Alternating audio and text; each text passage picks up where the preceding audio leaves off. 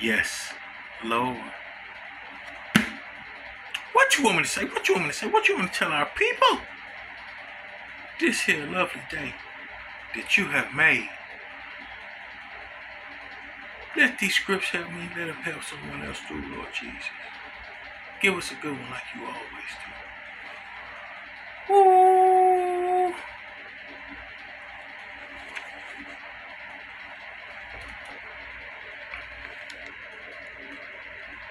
Where you got us at? Where you got us at? He got us in old Jeremiah. He got us in Jeremiah 30. Between 5 and 6. You already know. We in the mix. And it says, thus says the Lord, we have heard a cry of panic, of terror, and no peace. And now, and see, can a man bear a child? Why then do I see every man with his hand on his loin, like a woman in labor? Why has every face turned pale?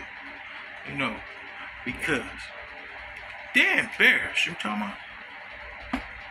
They're embarrassed of the fact that they got caught red-handed with that. I ain't gotta stop. I ain't gotta quit. You talking about? Till God put his hands in it. You talking about?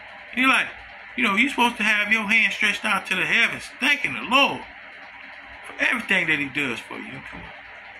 See, we see that a lot back in the 90s. You talking about? Joints walking around or sitting there, standing up against the wall, you know, the hands on their joint. You know what I'm talking about? And, you know, it was testosterone thing. You know what I'm talking about? Well, God is humbling joints. You know what I'm talking about? Yes, Lord Jesus. He is getting straight to the point. You know, this here is unsugarcoated.